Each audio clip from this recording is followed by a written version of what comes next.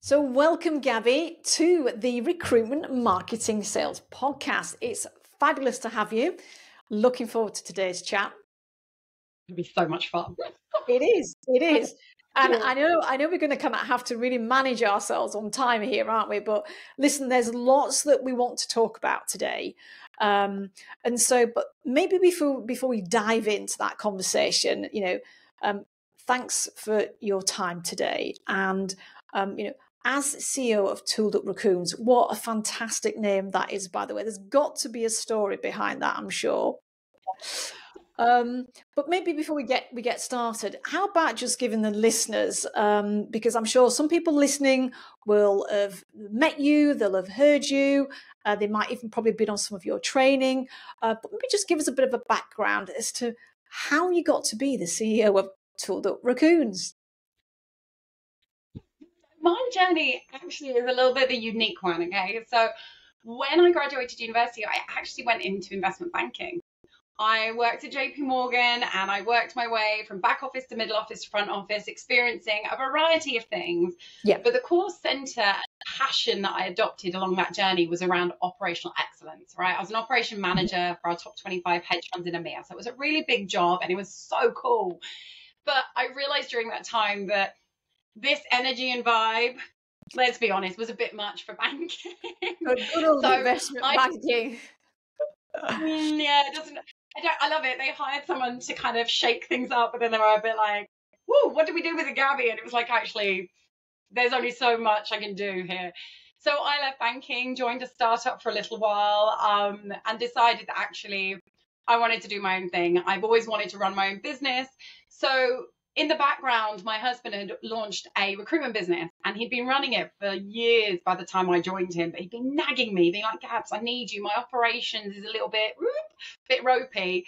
Could you come in and sprinkle some operational magic on us?" So I joined our mobile robotics recruitment business, went in there, literally tore the whole thing up in true Gabi fashion, because I was just like coming in without the recruiter there. Yeah. I just saw the world so differently. And during that process, one of the elements that I found once I finished cleaning everything up was that actually sourcing candidates, agnostic of how much tech you have, was still really inefficient.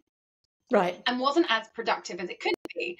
So I looked at Mitch and went, I'm going to go and fix that. So as Tooled Up Raccoons was born. So it's now what we call the sourcing armory for recruiters. So it's really helping them get the most from their technology stack.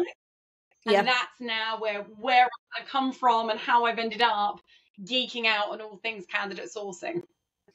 And being incredibly passionate about it as well. And I think, I noticed one of the posts that you popped out on LinkedIn this morning. And you're right, certainly something, we notice is that, recruiters, that there is so much tech available in all different aspects of the business, be that marketing automation, be that sourcing. There's a lot of tech, and it feels like every month there's a new piece of tech coming out. And I think, certainly a lot of companies are very much embracing that. And it's a bit of a minefield sometimes, isn't it, in terms of knowing what to invest in. And so if we narrow this tech conversation down to sourcing, if you're going to invest, then certainly when I make any kind of investment in our business, we want it to develop. We want it to generate, a really good ROI. We want to be able to use it. And, let's be honest about it. Many of us are those kind of people who love bright new shiny objects and will jump on the bandwagon of all the kind of like the latest sourcing tech and everything. But I guess it's kind of like, is it all about the tech? And do we use the tech in the same way for what we commonly kind of like refer to as active and passive candidates? Because, we both know, we were chatting about before we started that, that there's still a lot of noise in the market about a shortage of candidates. And is there? If I break this down in kind of a few questions there, but no, I'm like, let's go, right? I'm literally buzzing on this one. So if we take kind of tech stack element first, and we Yeah. actually focus more on the candidate sourcing piece, okay, of that tech. Yeah. I think it is incredibly challenging for recruitment agencies and actually in-house teams to navigate what is the right tech for them. I know you say like things are like tech is dropping like monthly, and actually with ChatGPT dropping in the middle of our laps, we've got things popping up like daisies, and it's just like, what do I need? What don't I need? And like, is that really shiny, or is it going to do what it's going to do? And you're going to end up with a lot of people who are going to get their fingers burned. A lot of people are getting their fingers burned, and then they're like, I don't want to invest in anything anymore because I bought some duds. And the problem is the technology may or may not be dodgy. Question mark, right? First, check if you are looking at a new piece of tech. Check there's terms and conditions in place and SaaS agreements. If there's not either of those on a website, hop off and do not download it. I've seen too many businesses get into bed with new rec tech that doesn't have the legal parameters to protect you. So step number one, team. Wow, great tip.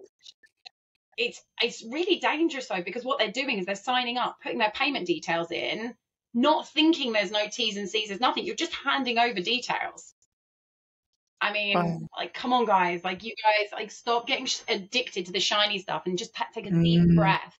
And I think with anything that comes to technology and investing in technology, it may look shiny. Your best mate sitting over there who also runs a recruitment agency or is it a TA may have adopted something, but that doesn't mean you need it.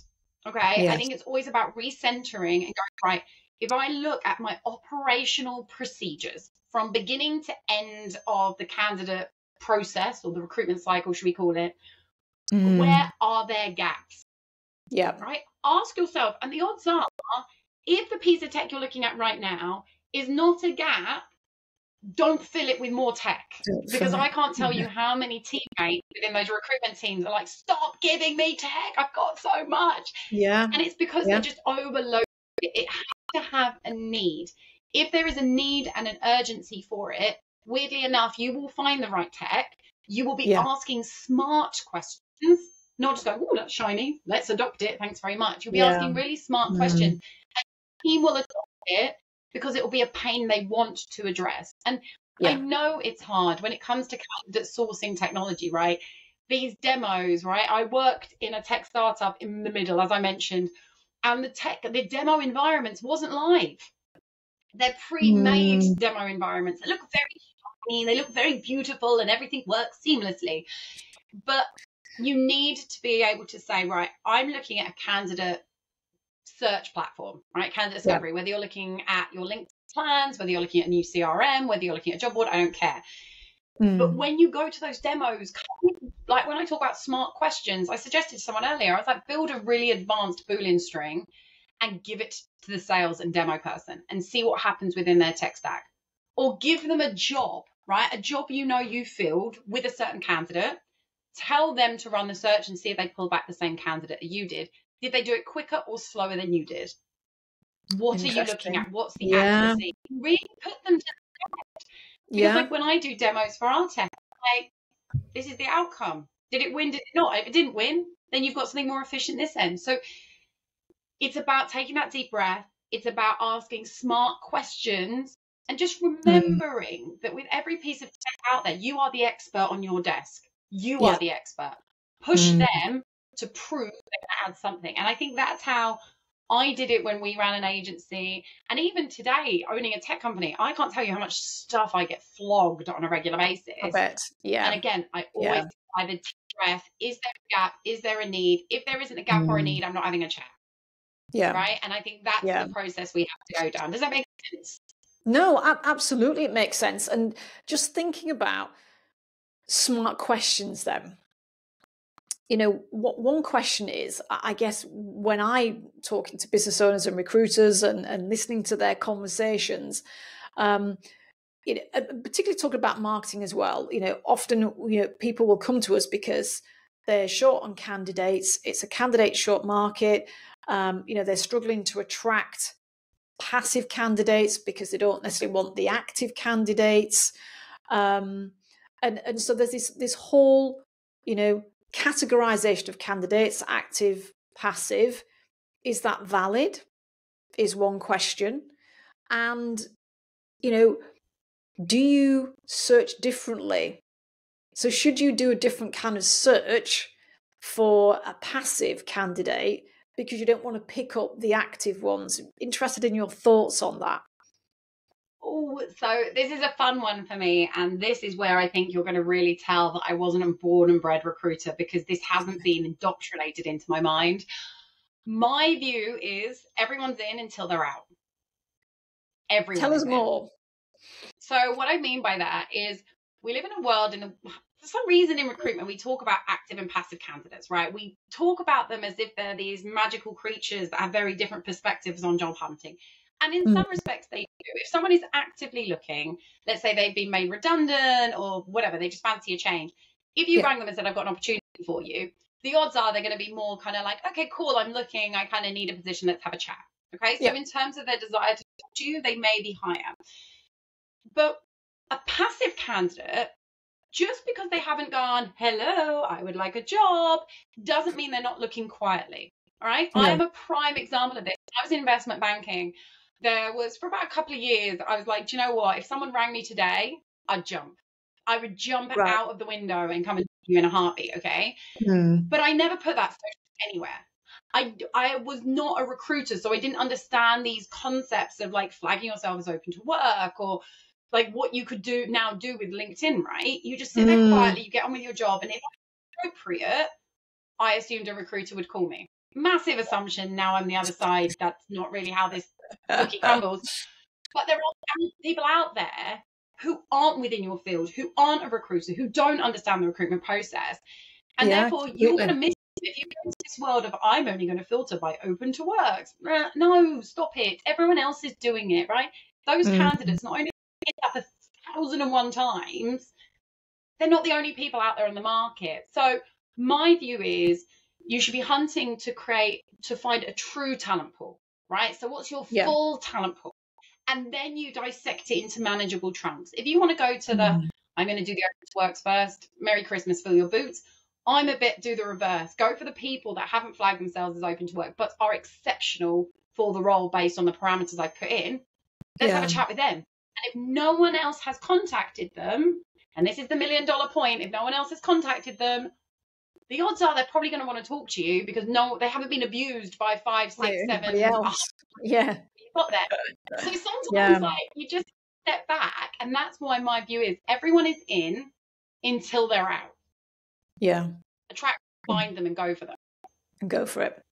And so, I mean, talking about the different kind of options of, sourcing tech.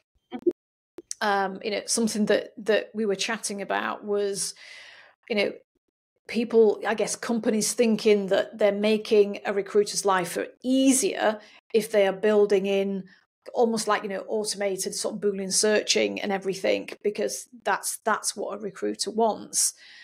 Yeah. And is that really what a recruiter wants? Is that going to work for them in the best way it might, Gabi? Or is there another option? So it's a really interesting one, and it's a bit of a mind game on this one, right? Okay, so within the world of recruitment, we're very much speed. Speed is everything. I need to save time. I'm time scarce. I need to hit the candidate first. Let's run a million miles an hour. So in their minds, what they need is something that you put a button in and it either creates the Boolean in the back end so you never have to see it, or it creates a Boolean, you see it, and you're not going to do anything with it because it's going to find you the best candidates quickly, okay? Yeah. The limitation with that mindset is you end up with platforms that are auto-generating Boolean very, very quickly, but they're actually limiting your ability to dig deep. Because you become complacent. You assume because of technology vomited out you a Boolean string, that is the ultimate hunt. And in many instances, and you can imagine how many auto builders I have played with. I imagine. To someone who just, I've tested pretty much all of them. Where I can sneak in, I've tested them. When you look at them and you look at the results, as someone who stepped back and gone, that's not enough, some of them are mind-blowingly disgusting. And I've literally wanted to scream at my computer and shake the founder of the company and being like, you clearly don't understand candidate sourcing. This is inadequate, and you're fooling a lot of recruiters to think it is adequate, right? It's a pain point of mine, and I get very defensive and protective around the recruitment community that I'm trying to look after. But the thing is with those auto builders, they are filters in fancy dress, right? That's how I describe it. Okay. Right. So a lot of those auto builders are just to take all the filters and push them into a Boolean string, which is fine as a step one, right? It's fine. Yeah. But it's not going to see you embracing candidate uniquenesses. So spelling mistakes, hyphenation, pluralization of words. It's not giving you that. And there are CRMs, for example, out there now created, and I saw this at Rec Expo, and I tried to stay as calm as humanly possible in a public environment. I came home and ranted to my husband instead. But what they're doing is they're actually creating Boolean in the back end. So you'll put a job title in, and in the back end of the system, they're creating this Boolean string for you to run. The problem with that is you're out of control of your search. You're completely out of control. So if the search doesn't bring you back who you're expecting, there's nothing you can do about it. You've got your hands tied behind your back. So yes, you get that initial speed to hunt, but in terms of the depth, quality, and the accuracy, and also the transferability, right? If you have a string that's hidden behind your CRM, but you're also hunting in a job board and a social media platform and God knows nowhere else, you don't want that Boolean string lost in the back. You want to go, this is my string, and I'm going to use it across each of these. And that is where you start getting that long-term efficiency and depth and accuracy to your hunt. And that's the bit I think so many people miss when they're looking at sources. Yeah. And I guess the reality is, in some ways, is that unless you, it's one thing to say, yes, I use Boolean searching, isn't it? And like anything, it's, what is an individual's level of competency at being able to use Boolean searching. And so that kind of like, that very quick thing of, well, our software will do that Boolean search for you it sounds good, doesn't it? And it's like, but what level of search is that at? I mean, what's your general experience, working in this area now for a good few years? What's your general experience perhaps of the level of competency that people have, around Boolean and being able to use it, as well as, let's say, I know you would love people to be able to use it. Can you tell I'm addicted to this stuff? So I would say in general, people, they kind of sit either extreme, right? We have people who've heard of Boolean and literally want to go and dive in the ocean and never talk to me again. So like, it's really hard. It's right? And you can tell they've had training by people who made it feel like the hardest thing in the world. And I'm definitely not that well. I'm like, let's bring it back to basics here, team. Let's bring this back to reality. It's all cool. I've got your back. And then you have people who are like, oh, I've done a couple of YouTube videos. I've watched a couple of YouTubers. I understand it's and/ors, nots, brackets, quotations, asterisks in some platforms, and yada, yada, yada. And that's just Boolean. And then we move on to X-ray. So you have people who have seen it. But the problem is it's taking that knowledge and applying it to the technology you've got. Yeah. So not every piece of technology accepts Boolean in the same way. Okay. Right. And that's just a reality. So depending, I mean, if we take our famous friend, Mr. LinkedIn or Mrs. LinkedIn, I don't know which way we want to call it, person. So what ends up happening is each of the plans on LinkedIn have different Boolean allowances. So I've got clients who are on basic, which have basically 5 operators. So 5 handles or nots, and you're pretty rude at that. Then you've got sales nav, which is 15. And then you're starting to go up to light recruiter, that's thousands of characters across various fields. You've then got CRMs who are like, right, you can put Boolean in this field and this field. And there's a particular aggregator out there that is like, okay, instead of using and a bracket with ors in, you have to have and this and that and the other.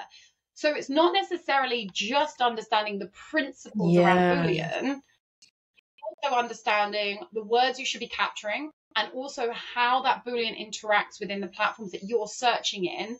And it's only when you understand the combination of the techniques and your platforms that you can really go, that's how I hunt through this. Let's go hunting. And you can do it in a really effective way. Yeah. And that's where the gap comes in, I'm seeing with people. And so, I mean, it's just thinking then, this is like a minefield, isn't it, for business owners who are doing the investing. So, how does somebody know what they're investing in? And if they don't know what questions to ask, where do you start? I mean, honestly, the first thing I would start with is actually, before you invest in any technology, look at how your team is sourcing. Right. Look at how they're hunting. Look at understanding that element of it. In my mind, agnostic of how niche you are, agnostic of whether you're candidate rich or candidate poor right now, you need to have the optimum search. Full stop, exclamation mark, that's the end of it. So you need to start by actually looking at how your team is sourcing. Once you've understood that, and that's something we help businesses do, like I do free 30-minute sessions with business leaders going, come on, talk to me. What tech stack have you got? Where are things going wrong? Let me help you ask the smart questions. But once you've got that, then you're okay, we need to level up because we're not doing what we should. So you should be empowering your team with the full sourcing toolkit, which is what I call it, right? The Boolean, the X-ray, knowing how to push and pull. And then once you have that, then you're in a power play position where you can walk into a tech stack and go, I want you to demo. I want you to use this and run your search. And you'll understand what you're looking at. You'll understand what you're seeing and you'll understand the questions to ask. But you can't skip it. You can't skip it because if you don't understand how you are sourcing, you don't understand how to call candidates. I could pretty much tell you anything and you'd nod and smile at me and go, yeah, Gabs, okay, cool, that sounds amazing. Let's do it.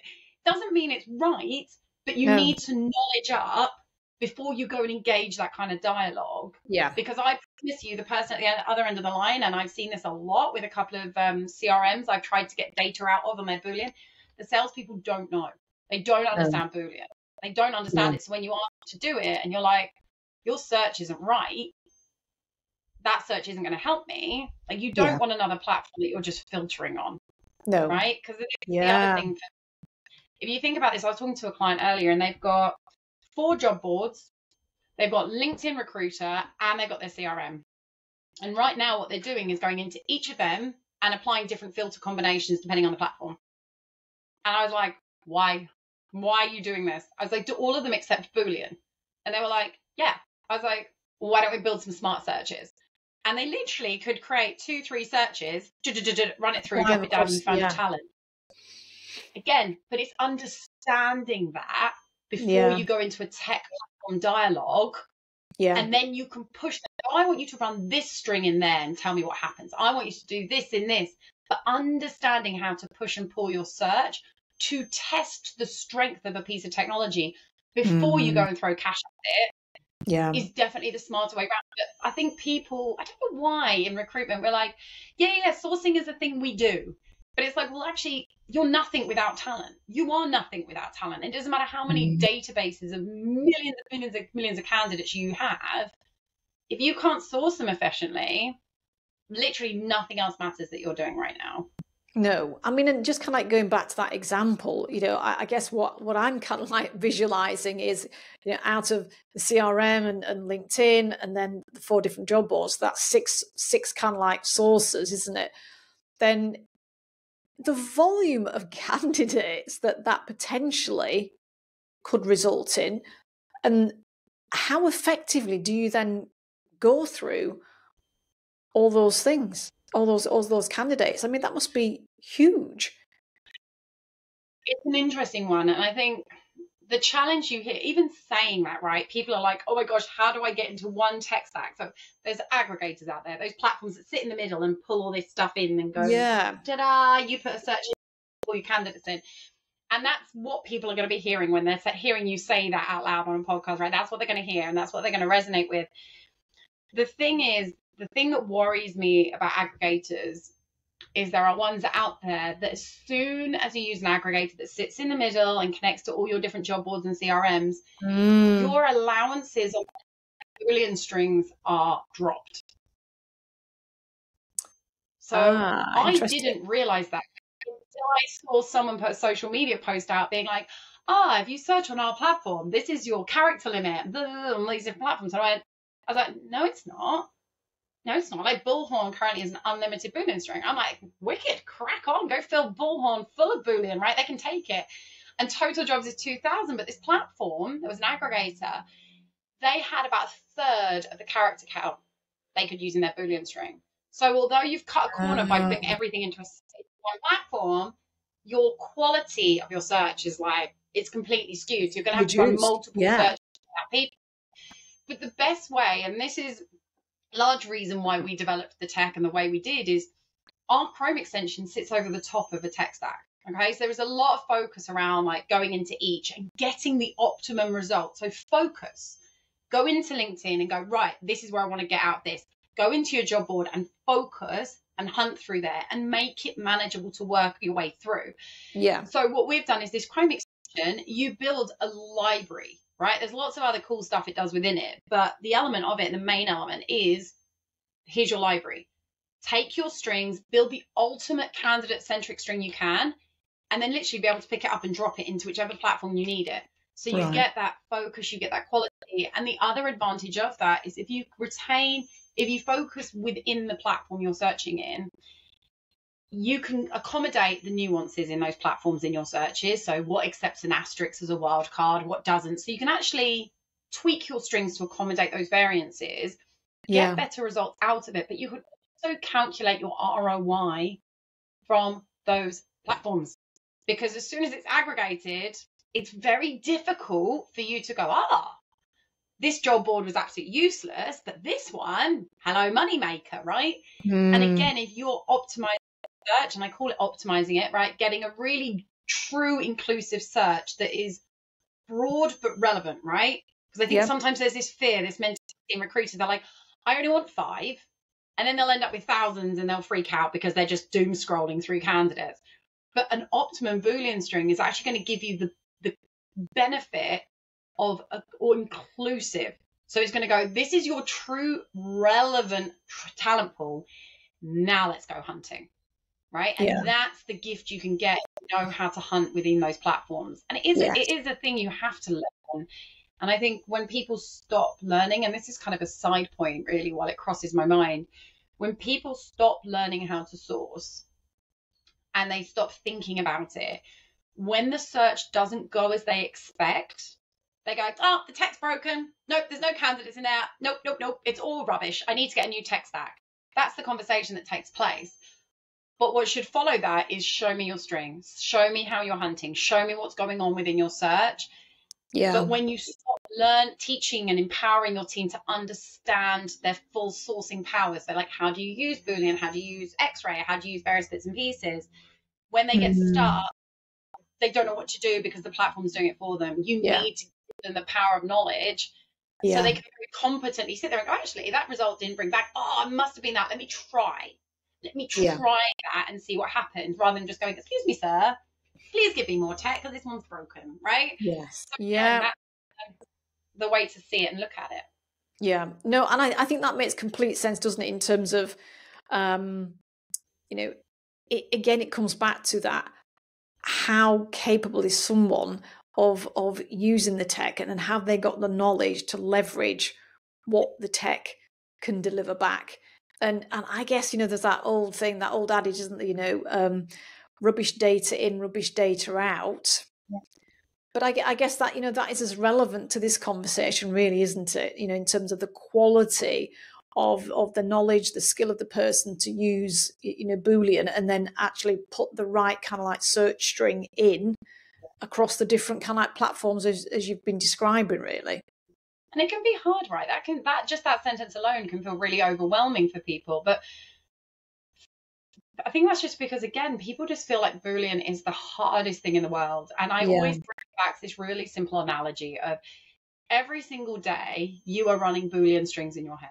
Every single day, right? You got up this morning and you were like, right, do I want to wear shorts or a t-shirt or a dress? Right? It's an all structure. Okay, so I want to wear a dress and I'm going out today, so I need to wear some shoes. Do I want high heels, flats, sandals, trainers? Again, oh no, I don't want trainers.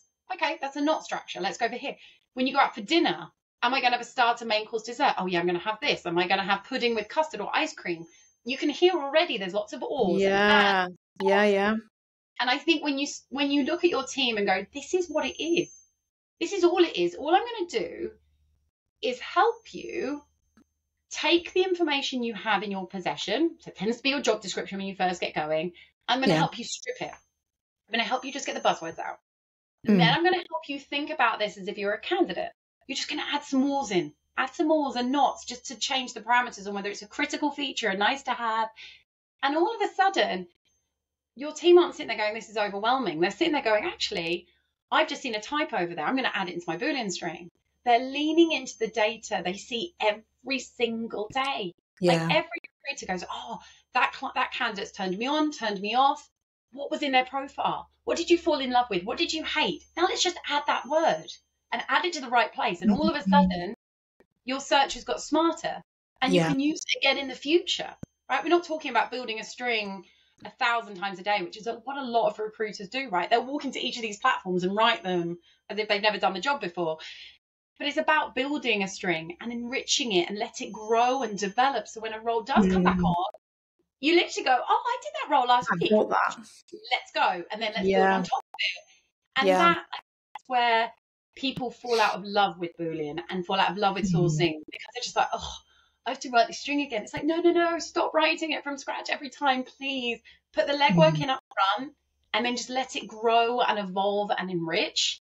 And all of a sudden, you're going to be hunting with so much speed and accuracy against some of these big, massive monster recruitment agencies out there, right? There's monster desks. Yeah. You're sitting with a solopreneur, a couple of people in your team, and you're absolutely owning the search. And you've got your companies going, how did you beat them? And you're like, I learned how to hunt effectively through my platforms. And that's it. It's not rocket science. It's super simple. And it is simple, isn't it? And, something that, I was thinking about as I was just sort of listening to you there is that word thinking. It's about so often, in lots of different contexts, I might hear people say, I can do that in my sleep. Yeah. And, I do that without thinking about it. And actually what it made me think as I was listening to Gabi was, I want people to be thinking. And what you're talking about is actually getting people thinking about what they're doing, pay more attention to, perhaps things that, that are popping out in CVs or what's switching them off, and taking note of that and putting it into a search and stuff. So being, I guess, more thoughtful and considered, because one of the things that I think sometimes we get at the effect of because of tech is, in many ways, it's doing the thinking for us. If you think about ChatGPT, and some of the AI and everything, it's almost kind of like devaluing the fact that we think. And I think that's kind of like a risk and a downside, that we stop thinking. It really is. And I think the thing that scares me most about it is I've obviously spent a lot of time building Boolean strings in various ChatGPT, Bard, you name it. I've spent lots of time. Yeah. I think there is a common theme here where a lot of people are like, well, it's smarter than me. And it's like, yeah, but you'd have to deliver 60 prompts to get it to be as smart as you. And if it's going to take you 60 prompts to get it to be as smart as you, that means you're smarter than it on prompt 1. Yeah. And that's the thing I think so many people in society have forgotten. And I think with that, especially in the world of sourcing, right, there's very few people that are like, oh my gosh, I could source all day, every day, and it's my buzz, right? There's a very niche group of people that feel like that. And there is far more recruiters out there who are like, oh, I have to go through this process. I want to get through it as quickly as bloody possible. Yeah. And get to the end. Get to the end, so then I can talk to the person I want to talk to. And that's the bit, and then they're like, let's go. But you can't eliminate this front end. But I think when you stop people using their minds, and you're almost making them dumb. You're almost treating them like they're dumb. They get turned off even more from sourcing because they're like, well, that thing's smarter than me. No, ChatGPT is not smarter than you, sweetheart. Like, I can promise you that. You know more about your industry. You know more about how your candidates refer to themselves because you speak to them every day and you've been in this industry long enough to go, oh, I know a candidate called themselves, right, fill in the gap, whatever the word is, right? And ChatGPT doesn't know that. So by giving your team the investment of going, do you know what? I want to help you level up. Do you know what that does for a person? They suddenly go shoulders back. My company wants to invest in me to be better. Yeah. And in doing that, you encourage them to think.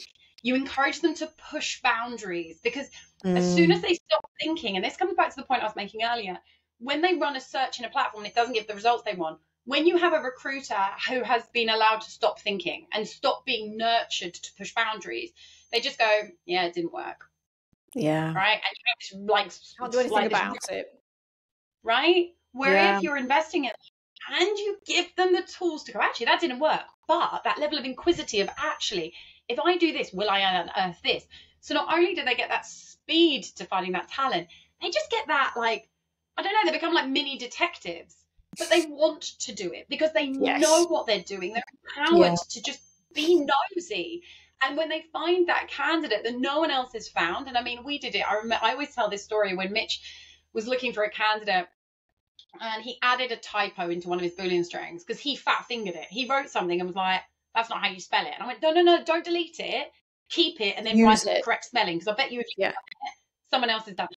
He did it in 2 weeks when he made 35 grand because no one else had found that candidate. No one else had spoken to that candidate. And it was a 2-week notice period because we were working a US role. Right? Wow. It's those moments where you go, yes, no one's found them. No one's found you. Let's go. But you have to embed that investment in people. You have to give them the passion of, I know you can do this. Let's go. Let's level up and make them nosy again. I think we're just trying to dumb recruiters down too much. And I think it's the wrong direction. We need to invest them, lift them up, and then set them off flying. They're inquisitive little buggers. Let them go. That's why they do their job. That's why they're good recruiters, because they talk to candidates like they want to learn about them. Bring that into their world of sourcing and you'll see a whole different game. A whole different game. Fantastic. And so if people want to kind of like, get in touch with you, find out a little bit more about you guys and what you do. And, I know you mentioned kind of like the 30-minute kind of like, quick audit that you do, if someone's considering sort of like investing in sourcing tech and everything, how do they get in touch with you, Gabi? Oh my gosh. So you can connect with me on LinkedIn because I spend way too much time on there. Don't just connect with me though. Come and say hello. Come and say hello to me. Come and message me and say, Gab, this is what I'm trying to do. Can I pick your brains? Because my brain is yours to be picked. Alternatively, head to the Tooled Up Raccoons website. You go and have a little bit of a mooch around, see what we're all about. Or you can give me a call, right? My mobile number is 07870 142 622. Okay, so just call me. Honestly, call me, contact me, just shout. I'm there. That's fantastic. Well, listen, I know that I know we've scratched the surface of this topic and there's so much more that we could talk about. And we will talk when we're together in November. So I'm looking forward to that. But listen, thank you for your time today. I think you will have got a lot of people listening, really thinking, and probably going and kind of like checking the kind of Boolean searches that they're doing, amongst as well looking at their tech stack. So thanks for today, and we'll see you soon. Well, thank you so much for having me, and I'll see you in November. See you in November.